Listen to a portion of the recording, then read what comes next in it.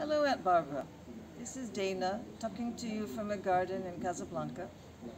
As you see, there are palm trees here, but there's no desert and there are no camels. I know today is your 85th birthday. Brent has gone. Lee has come to see you. Mary Gendelmeyer is also with them, and I thought I should also be there with you. I know that this is a huge party, just like the parties that you used to have in your mother's house in Sedalia, Missouri a long time ago, that I used to go to when I was a very small girl.